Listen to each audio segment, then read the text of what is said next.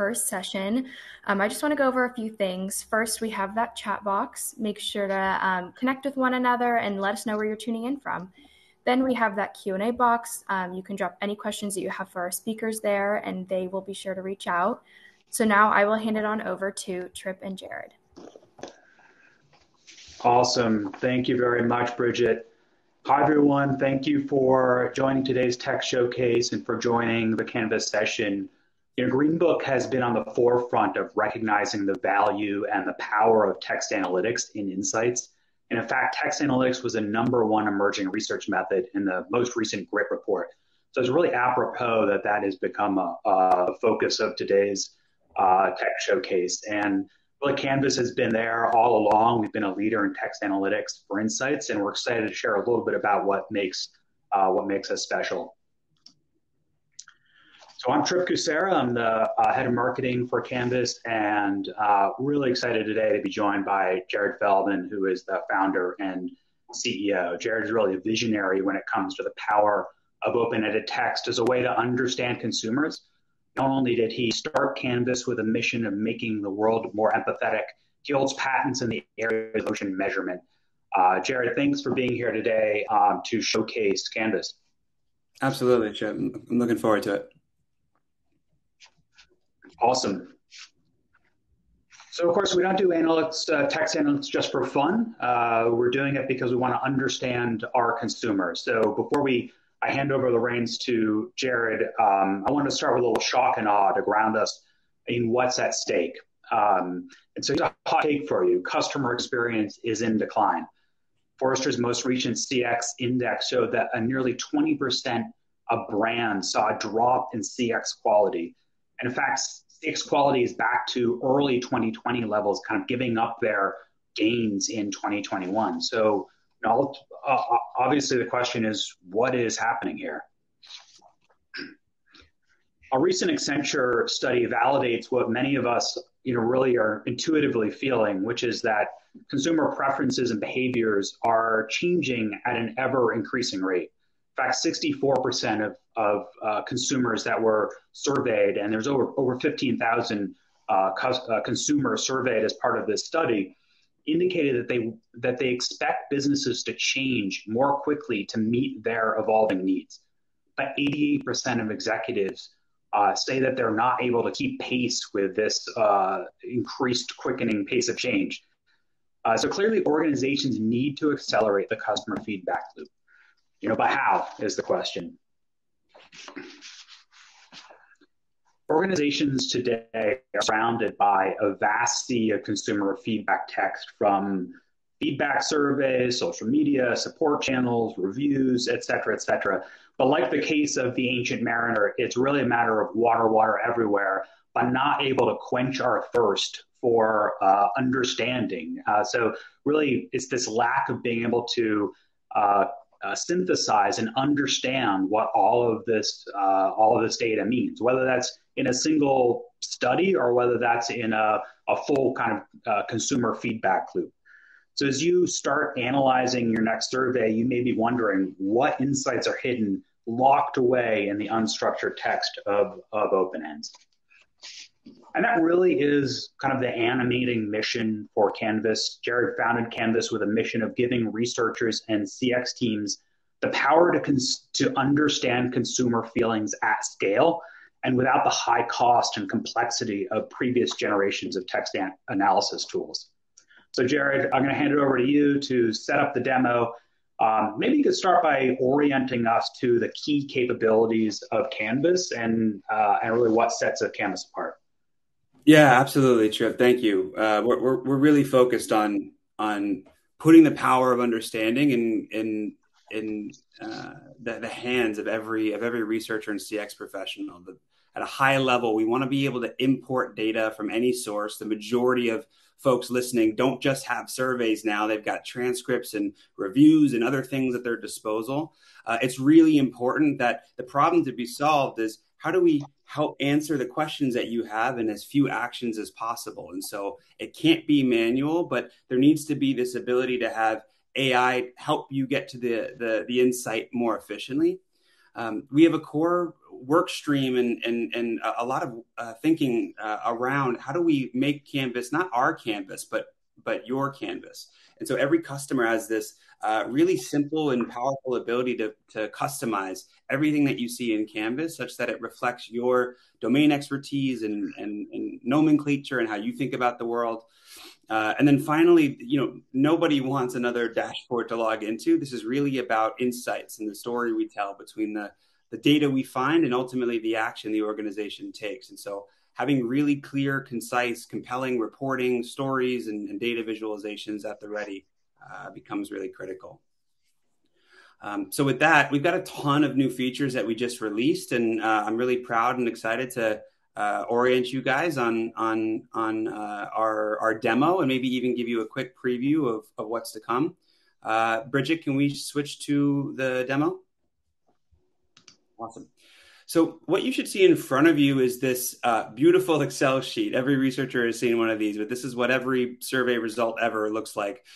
In this case, we're doing a demo on a retail brand who's asking the question, how would you describe the brand? And this is a tracker. They're doing it wave over wave and trying to understand maybe key changes, what's different. For example, are people more often talking about the style now and who is that coming from? Or maybe we launched a campaign and we want to understand maybe how that's having an impact. But it's not just about the open ends. Critical too are all of the closed-ended data or metadata that you might have. We need no PII, but you're able to give us things like, likelihood to shop in person or the region or the age. Often customers give us a unique identifier and can tie that back to an internal database. We're starting with the spreadsheet because you can just see how colorful the open ends are, how much texture there are. And right now, most researchers, most of the time, use this as qualitative color, right? You'll do a quick scan of Excel, you'll find an example or two you'll like, and then tell the story you maybe would have told anyway using the closed-ended data. And what we're trying to enable you to do is leverage open ends as core insights, that there are clear value drivers here that if surfaced in a way where there was low overhead, easy to access understanding, you would leverage it and leverage it with confidence. So generally, I'm going to show you two things, how you get data into Canvas and then what it does. I'll just note that we've got native integrations now with folks like Qualtrics and Decipher. So you can leverage one of those. You can leverage our API, but also just as easy as really any spreadsheet, you can just go ahead and drag into the system. Now, this data set represents a new wave. Actually, this is the complete data set. This is almost like if we were doing we just started working together and you want to load in your last couple of years of tracking, for example. But we're going to pretend for the moment that we haven't added Q3 quite yet. We want to add that to our tracker. So we're literally just going to follow this wizard, teach Canvas how to think about the spreadsheet, where the header is, where I can find the open ends. If there were more than one, you can just point and click. Very simple. You can rename, write an app. The idea is once you get the sheet in, you don't need to go back to the spreadsheet. We want to get you out of Excel as much as we possibly can. And then as we talked about, it's not just about the open end, but also the close end. If you want to be able to cut by age or region, et cetera, and we're gonna go one step further. We're actually gonna run stat testing for you. So once we structure how people are feeling, we're gonna then tell you how the Northeast felt differently than the Southeast, just by that one click. And then on this last detail slide, one of the cool innovations we launched in Q4 is that we support every language that Google Translate supports. So imagine if this was a multilingual study. You just flip this switch. And now Canvas will detect the language, translate it to English, keep the original, and give you complete clarity in English, what's going on across your data set. This can be a standalone ad hoc file for sure, but an enormously fast-growing use case for us is this tracking idea, where I can flip this switch over here and just add this to a previous study. So this is going to be our fashion tracker. And when I do that, you'll note it's automatically filling in a bunch of things it needs to know. We know that this is apparel and fashion. We know this is a brand study. This is going to be wave 4 because we've already had the wave 3, but we can rename this to whatever we'd like. And then rules are enabled. This is a core use case. The customization aspect, Canvas gives you the ability to tell us, these are the core things I always care about. You're not limited to those things. Canvas, in fact, will go above and beyond and tell you beyond what you told us it was important. Here's what you need to know. And then you can adjust what you're always looking for. but the rules functionality leverages machine learning, and you tell us that I care about the unique fashion style, and Canvas is going to find for you all the things related to that in a consistent way that you can then benchmark and track. That is it. Basically, we go from messy spreadsheet to inside of Canvas in less than 30 seconds. Almost every user that gets shown this is able to pick it up without needing additional support. With that said, we're hugely dedicated to support. We've got an amazing support and service team. We've also got a real-time chat application built right into the application. So you can message us and we'll respond within 5 minutes. We certainly have help articles and such. And then this is actually my favorite. We have a help collection, a set of collections where you can say, I want to become, I want to go through training. I learn best by video. I want to understand the uploading a project and be walked through it. And so without having to talk to a human, if you don't want, you can literally, DIY, learn how the core concepts in Canvas work. It's really, really powerful. All right. That is the upload process. We're going to go ahead and flip to what the results look like because they're over here. We're answering the question, how did you describe the brand? And Canvas is surfacing all of the wave information that you've given us right here. So I can look at them all at once, one at a time. And so, for example, if I flip into Q1, we're looking at just the 673 open ends that fell into Q1. And you're greeted first with what we call highlights. So whereas most tooling is more about the information retrieval, we're trying to be the easiest way to transform the open ends into actual insights. And so many of you care deeply about finding things that are statistically significant. So Canvas is doing that work for you out of the gate. What you're seeing here is in Q1, people talking about quality, well, it received 2.8 times more enjoyment compared to the average of the other topics, and it has a Z-score of 6.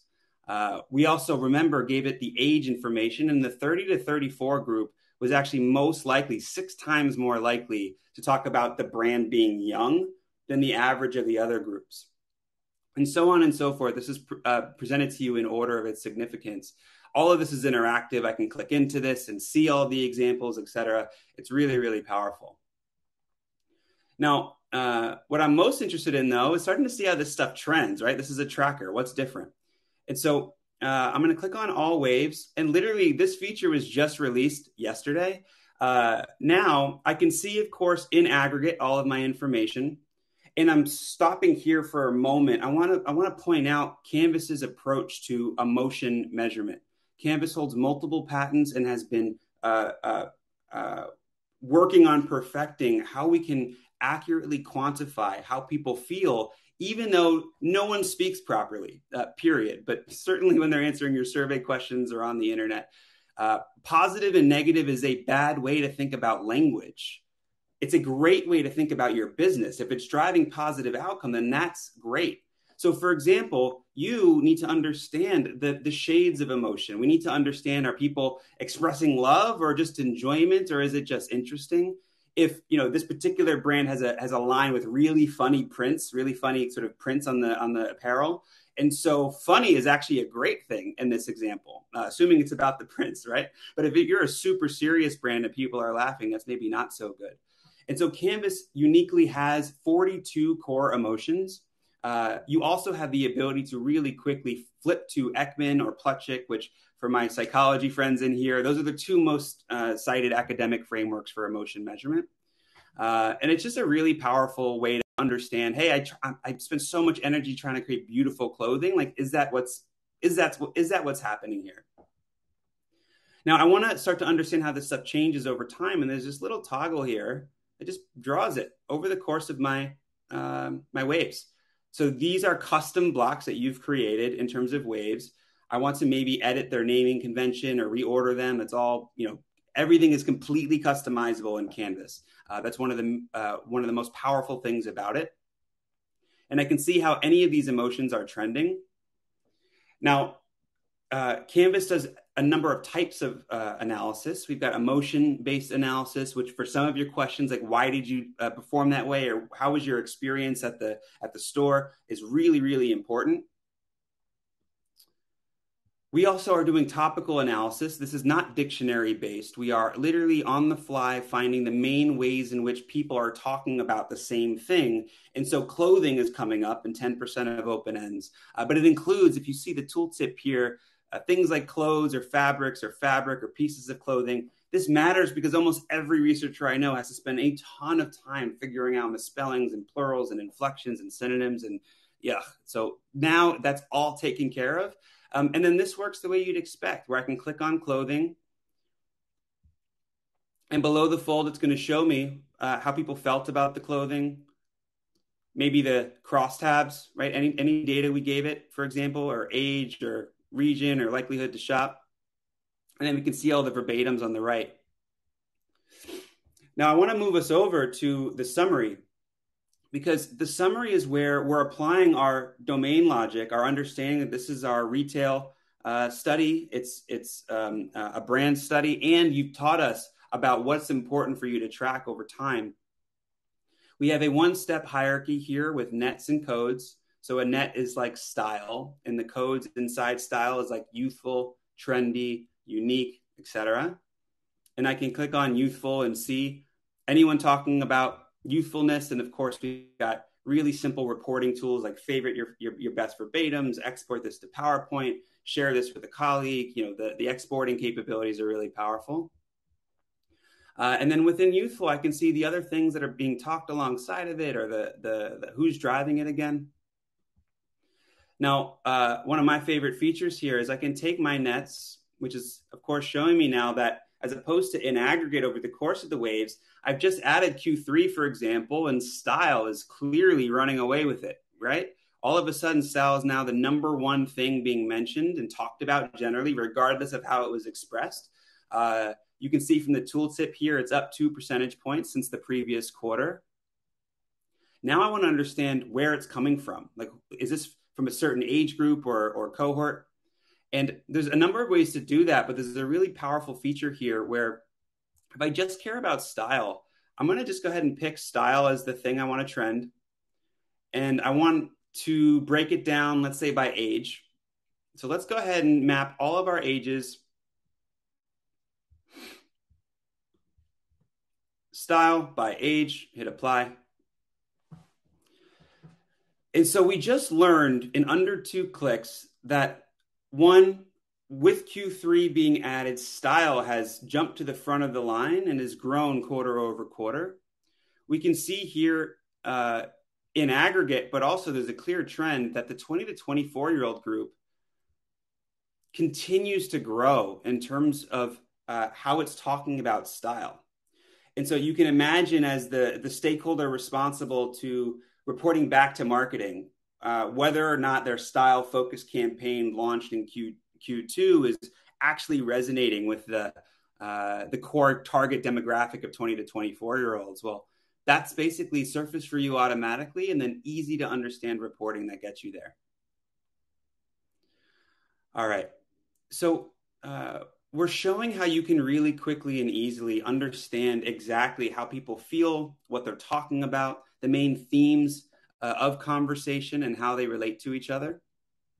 One of the most powerful things in Canvas is how you can, when you approach the system, either approach it from a sense of, I don't necessarily know what I'm looking for, but could you surface some things that are maybe interesting for me to pull the thread? Or, and this happens often, I'm being asked about a particular cohort. I need to write a report just on how that group feels, right? Or if you're doing ad testing, I just care about a certain creative. And so I want to introduce you to the Smart Search, which has all of the structured information that we've added to your data, like the summary information, the nets and the codes, the topics and the emotions. And what's cool about this, lots of dashboards have filters, but this is completely Boolean capable. Complex Boolean queries. We can do ands and ors, nots, parentheses, near operators, etc. And so in this example where I want to, get my 20 to 34-year-olds in totality, I can just create a query for that. And within seconds, I'm now looking at just that cohort. This visual is now updated to just be about this information. I can see the breakdown of my choices. All of the verbatims are here with easy ways to favorite and share. It's really, really straightforward. Now, one thing I want to touch on too is the customization aspect of this, because these were applied in advance. We knew what we were looking for generally, but maybe we want to make some tweaks. And so what you're seeing here down below is, we call this our edit bar. It's following us around, and it's giving us the ability to, for example, manage summary, which I can also do via M on my keyboard. And I've got a drag and drop experience here where I can start to teach Canvas, these attributes here. I'd love if they were instead called, brand attributes. And the fit information, I actually don't really need it as a separate category. It's helpful for it to just be in style. And just by organizing it slightly, renaming it, you can merge things. All of a sudden, 99% of the work was already done. I'm spending a few moments just making sure that it's reflecting exactly what I want. And then I hit apply, and it's immediately reflected in my dashboard.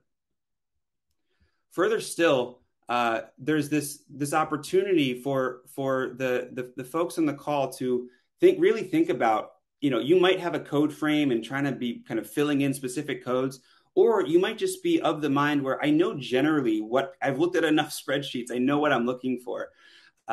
Canvas gives you just this really quick ability to, if you have no idea what you're looking for in advance, like, hey, when people talk about the fit or it being small or the size, we want to create we call it a code, and we'll focus on, sizing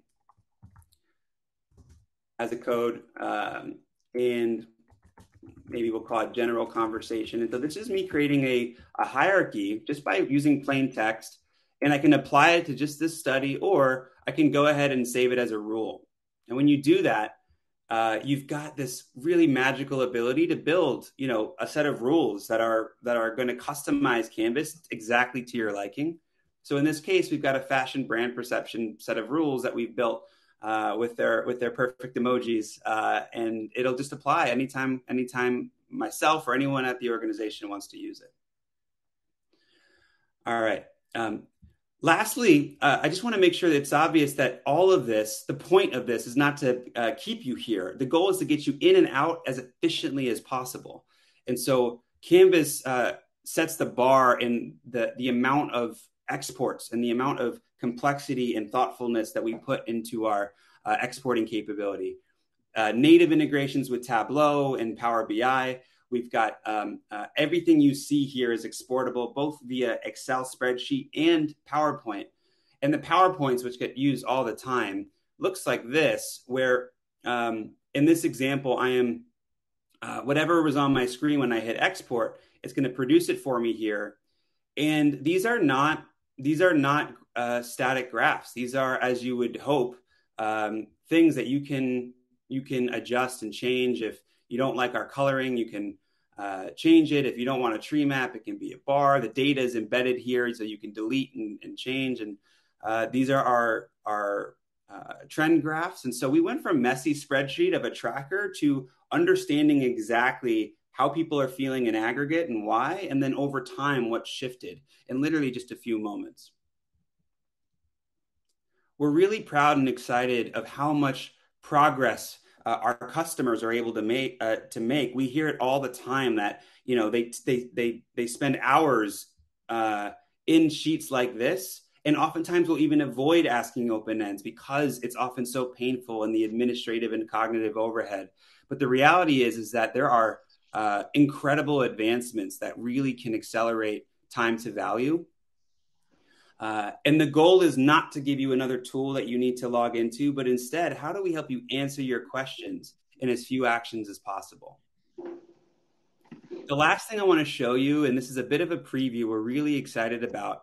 Obviously, there's a lot of momentum and tailwinds around generative AI, and how do you help and assist with storytelling? There isn't a single researcher who looks at this type of data and isn't thinking to themselves, what's the story here? How do I answer this question?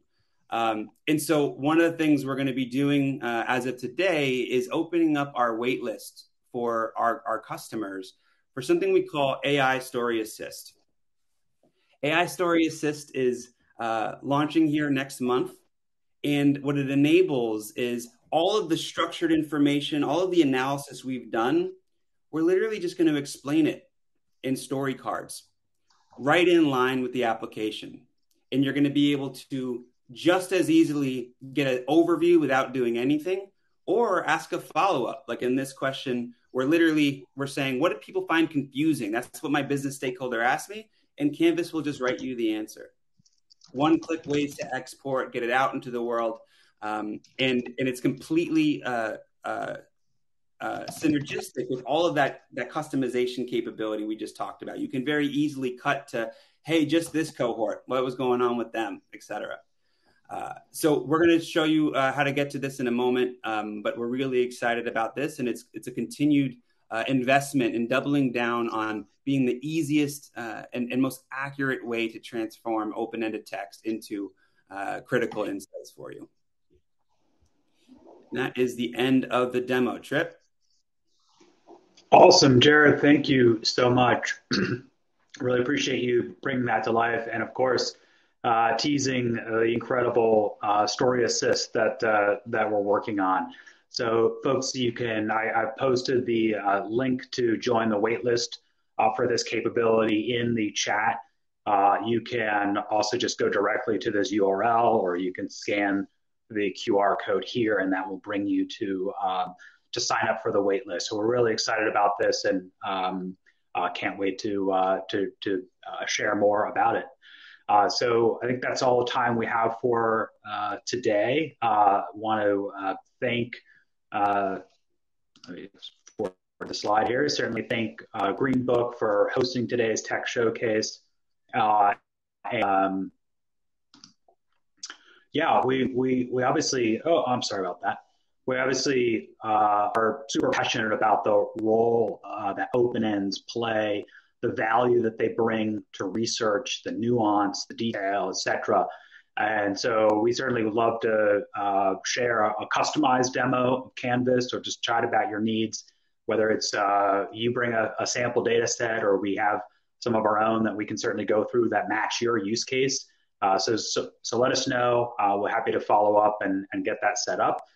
You can certainly also learn more at Canvs AI and explore on your own. So thanks very much, Bridget. Thank you to you and the team, and to Greenbook. And Jared, thanks again. Awesome. Thanks, everyone.